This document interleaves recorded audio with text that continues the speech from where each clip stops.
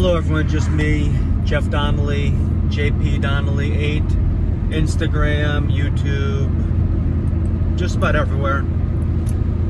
Okay, so this video right here, let's discuss a little bit about the food shortages.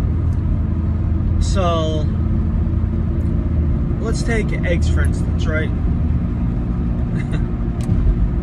Remember, we're in the middle of a global pandemic right now. There's food shortages, you know, and everything else going on right now.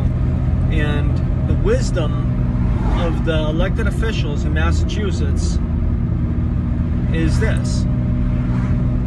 When we're in the middle of a global pandemic with food shortages and rapid inflation, we're gonna tweak the laws in regards to eggs.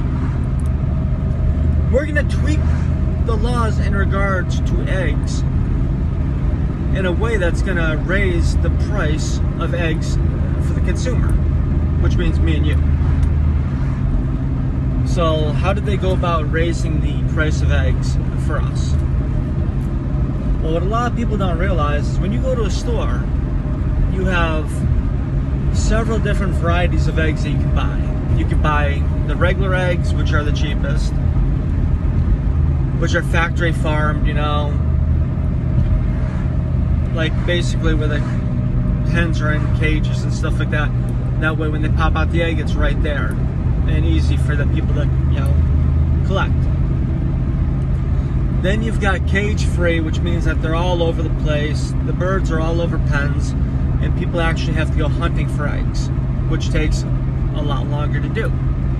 Then you have free range where the hens are all over the place, which takes even more time to collect the eggs.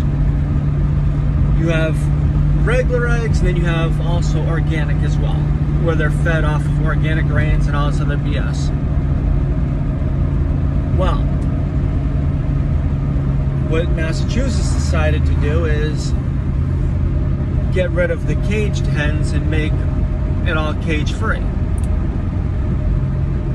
But what you have to understand too is when you have cage-free eggs, you're paying more money for the eggs because you have to pay more money in labor costs in order to collect the eggs.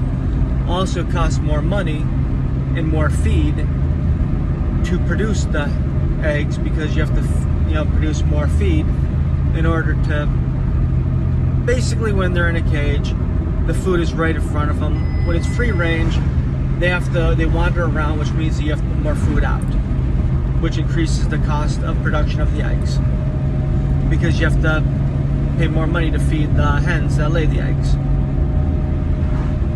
So basically, at the end of the day, what happened is the politicians in Massachusetts decided to do away with the cages and did the, like, you know, cage-free hens, cage-free eggs, made that a law, which halted production of being able to ship in eggs from other states that actually do caged eggs, and made it where we can only purchase cage-free eggs, which there in fact means that we have to pay more money for the same product because at the end of the day, whether an egg is free-ranged or cage-free or caged, they all have the same nutritional value. At least that's what I've read and that's what I've heard. Okay, so any donations can be made to JP Donnelly 8 at AOL through PayPal. Any questions that you may have, JP Donnelly 8 at AOL.com.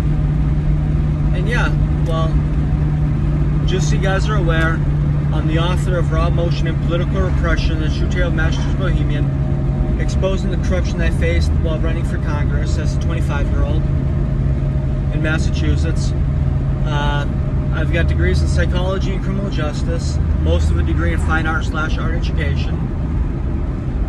And yeah, so have a great day, and yeah, so bye.